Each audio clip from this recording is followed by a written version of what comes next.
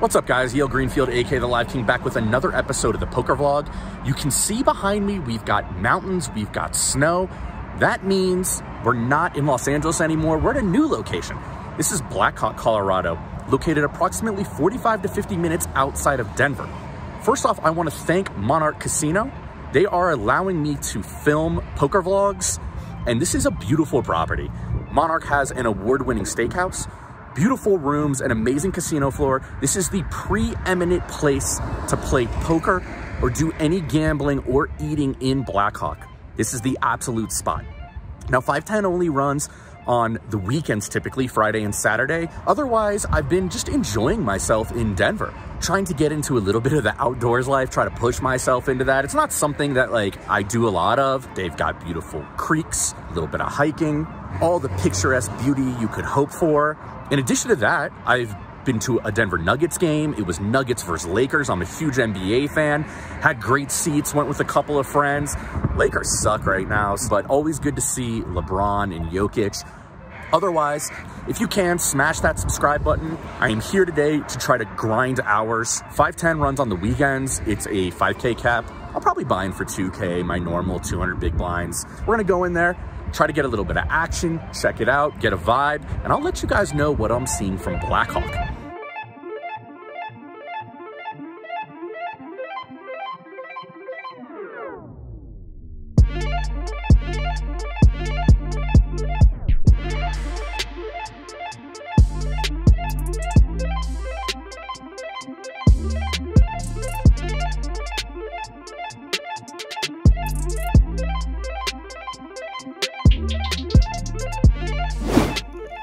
Very first hand in the $20 straddles on, we got Pocket Cowboys facing a $75 under the gun open from a recreational player, and we make it $260. It's a little bigger than I would normally go. Here's what I can tell you about this under the gun opener. He's a recreational player who limps quite a bit. I've got about 10 hours to play with him, and I think he's got a really good hand in this spot. I think I could actually justify going a little bit bigger here sometimes. But he does put in the call. Looking for a really good flop, and oh no, we get the dreaded ace high board holding pocket kings. And now the recreational player does something a little odd. He leads $275 into us. Now again, this guy's pretty passive, and while it doesn't make a ton of sense, my read here is that he just has an ace quite a bit. So I go ahead and put the hand in the muck, and he flashes us ace queen off. That's a better hand than pocket kings. For top two pair. Wow, so we get off cheap in this very first hand at the Monarch. This hand's gonna start out with an exposed card. The king of spades flips over. And now for the big reveal, we got 10-9 of hearts. 60. We raised it up to $60 under the gun with a $20 straddle on. The cutoff's gonna call. He is a gregarious, tricky, intelligent businessman. Pretty tough to play against. Big blind's gonna come along as well. He's our opponent from the prior hand where we folded pocket kings. 3 ways to an ace high board with 2 hearts. So we have a 4 flush and it's check to us. 90.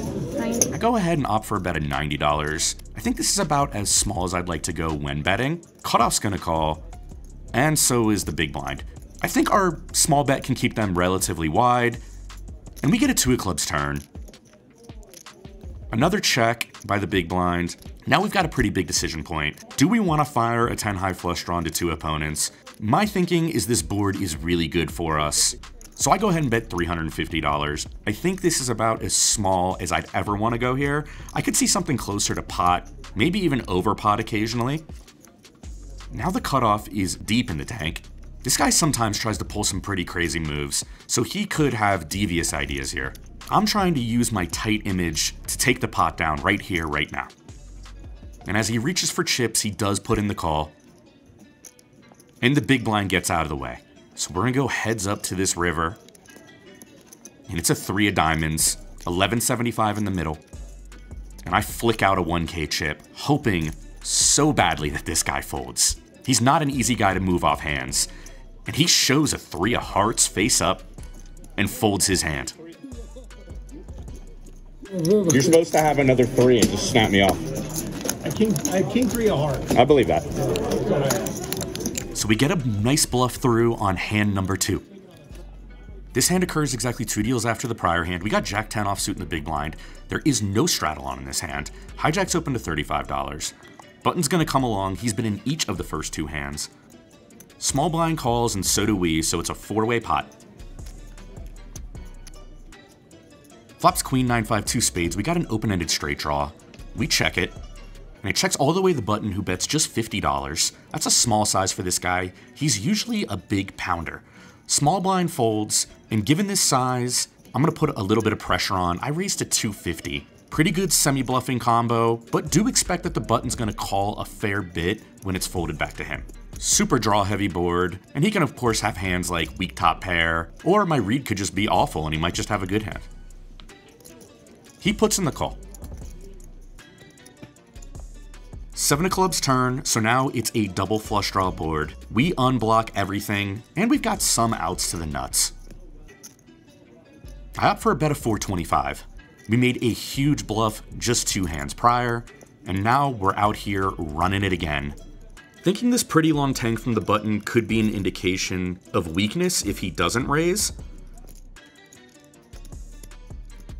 And he doesn't, he's just gonna put in the call here.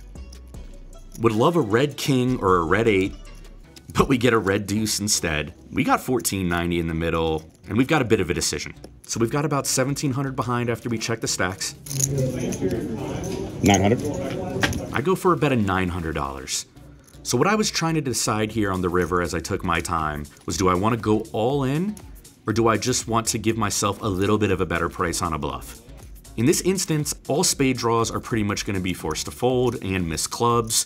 If he had a hand like King Jack of clubs or King Jack of spades, he would also be forced to fold for this 900 size.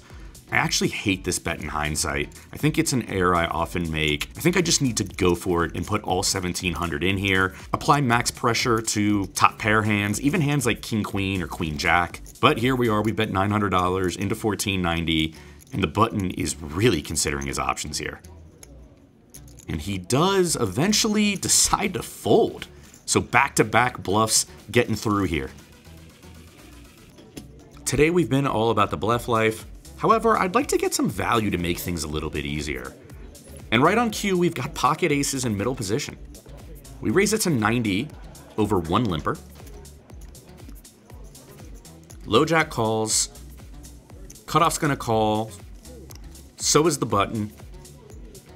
Big blind's peeling his cards like he's maybe considering a raise, but does just call, and so does the limper.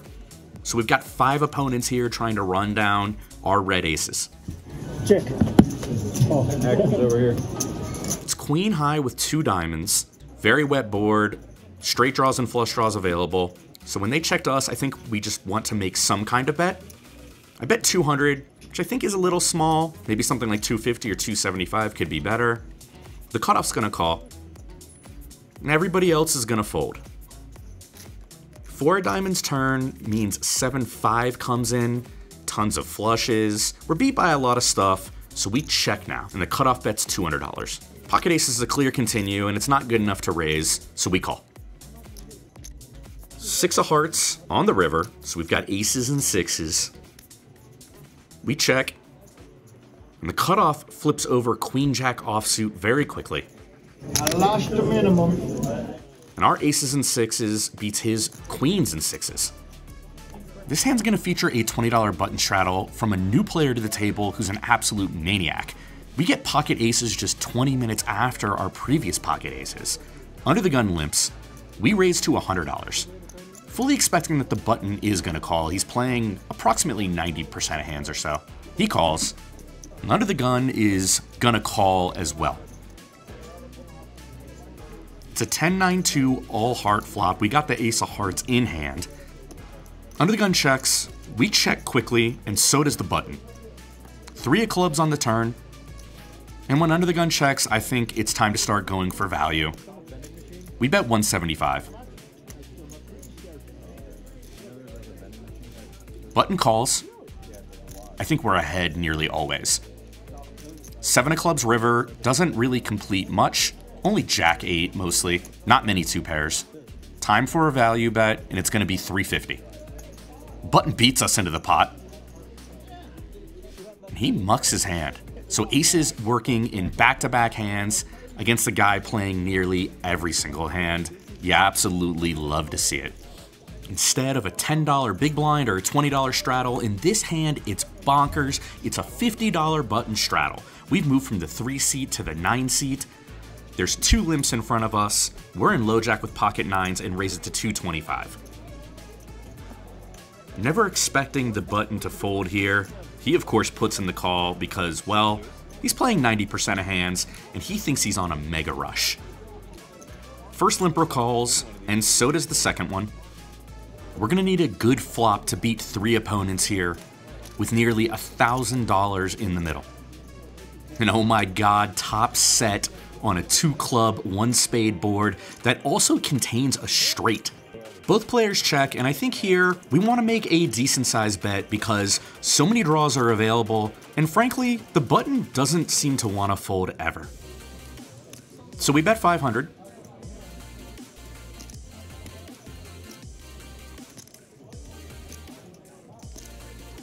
On me? Yes, sir. Button puts in the call. 1 pair, no good. Now he's speech playing me in a 4-way pot, telling me that 1 pair is no good. But we don't have 1 pair. Of course, we've got top set. The first limper does fold, and now the second one, the under the gun 1 player, goes all in for $1,380. Now we got the action back on us, and it's just a decision between a call or an all-in. Looks like 1380. There is a lot to protect against. Flush draws, some straight draws, and the button is also a pretty big gambler. I'd also like to note we should go back to his speech play. In my experience, when people say 1 pair no good in a multi-way pot, they're simply trying to slow you down and typically aren't all that strong. So he's most likely to have a draw in this situation, in my opinion. So we go Rip City all in, $4,400, and an instant fold from the button. 10 of hearts on the turn, and an 8 of spades on the river, so any 7 makes a straight, and the under the gun 1 player reveals pocket jacks. She slow played pocket jacks, and we were able to outflop her and win a $4,175 pot. About an hour and a half has passed since the last hand. Here we've got an under the gun limp and a $75 open, and look at this. Pocket aces for the 3rd time, and we're gonna shoot it up to $260. I'm pretty excited when the player to my right opens to $75 because she's pretty passive, so I'm hoping she's got a really big hand and we can play a monster here. And shockingly, the hijack cold calls. Now the hijack is the guy that we've been battling all day. We successfully bluffed him when we had Jack 10. We also correctly folded pocket kings to his flop top 2, so we've pretty much had the best of him all day. Now he's cold calling this 3-bet, and I think he's gonna have a lot of good hands. Pocket jacks, pocket 10s, pocket queens, pocket kings, ace king, ace queen, hands like this. I think he's relatively condensed to pretty strong hands here. And the original pre-flop raiser does fold. So we go heads up to Jack 9, 3, 2 diamonds. That's a pretty good flop. Ace of diamonds in hand for us. We go for a bet of 300. 700. Now the hijack does something pretty odd. He raises it to $700. I think he can have pocket 9s sometimes, pocket jacks. Otherwise, I think we're in really good shape here. Hands like King Queen of diamonds are available, or King 10 of diamonds, but I doubt he's got a hand like King 10 of diamonds. I don't see a ton of value in re-raising him on this flop, so I go ahead and call. Turn is a 9 of clubs. That's a very good turn because it makes pocket 9s almost impossible. I check, and the opponent quickly checks back. Good sign we're ahead of everything but pocket jacks, and it's a Queen of diamonds river. Actually a pretty good river. So now we got to decide if we want to go for value or not, and I think we definitely do. But I do not like my bet size here. I bet $1,000. I think this is way, way too big. I think I should have gone for a block of like $500 or $600 at most, targeting hands like ace jack, or maybe even sometimes a weird rivered queen. And the hijack gets out of the way, so we get the best of him once again in this hand. We've been spot dead and card dead for about 2.5 hours, folding every single hand when we find king, queen of diamonds and raises to $55 over one limp. The hijack's a pro. He's going to 3-bet to 155. He wants to play for more. Cutoff's going to cold call. He is the tricky, tough businessman from the hand earlier where we bluffed our 10-9 of hearts against his king-3 of hearts and got it through. And the under the gun player is going to cold call. If it's good for 10, it's good for 155, and now the action returns to us. I think we've got a hand which either wants to call or 4-bet. I think it's a majority call. The price is really, really good. Want to give some respect to the pro, so that's what I go ahead and do here. Rather than trying to 4-bet and take it down now, I'm just going to take a price, try to hit a flop. And it's a pretty good one. It's Jack, 10, 2, 2 hearts and 1 diamond. We check it to the pro. He fires 275 into 3 opponents. Certainly an indication of immense strength continuing to c-bet on a board this wet with this many opponents. Cutoff's going to think about it for quite a while here, before eventually finding the fold. Under the gun quickly folds. It's back on us. Raising doesn't seem very good to me here, so I decided to take a price with this open-ended straight draw and backdoor flush draw. 2 of clubs on the turn, one of the worst cards in the deck for us. We check it over to the pro once again. 775. And he's going to fire once again, 775. And I'm just going to quickly fold here. I think we're going to continue on a lot of diamond turns, certainly a king or a queen, and then an ace or a 9, which makes us a straight. Occasionally we want to have folds, and I think this deuce of clubs is just the card to do that. All right, guys, end of the session here in Black Hawk, Colorado. I do want to give you guys a little bit of lay of the land. You saw that this game was quite good tonight. The session was really good. But I do want to explain what it's like out here and what I'm seeing. This session is not indicative of what Black Hawk is. 510 does run on Thursdays and Fridays. I have played in many games since I've gotten here about 3 weeks ago that were not very good. I have been unable to get what I would call good vlog footage, basically a series of break-even sessions where I don't lose any big hands and I don't win any big hands. It's just kind of boring.